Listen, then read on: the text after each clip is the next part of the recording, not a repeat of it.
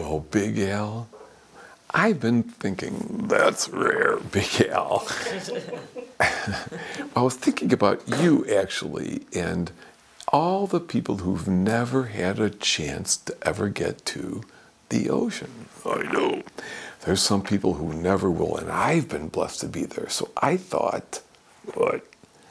I'd bring the ocean to all of you who've never been there. You know, so, Big Al, I hereby bring to you the ocean. Is it? Well, Big Al, there's sand and water. Not enough. It's supposed to be salt water.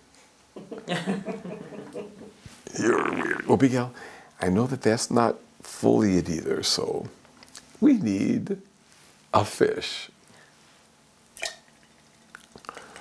Uh-oh. So Big Al, there it is. We now have the ocean.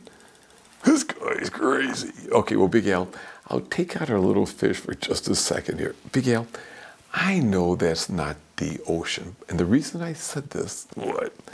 Sometimes the words we use to describe God or the ways we think about God, well, they're never nearly as awesome as God is. I've been to the ocean. It's so much more awesome than this. And God is so much more awesome than any words we could ever use. And knowing God, yeah, best thing of all. And Big Al, I pray that our boys and girls and you and every person will learn that we're surrounded by God all the time. And like how I learned to breathe underwater while scuba diving, taking all that beauty, I'm breathing in God now. Yay! God is always here, and God is so much more wonderful than the words we use. Just like the ocean is so much more wonderful than this. Fun. It is kind of fun.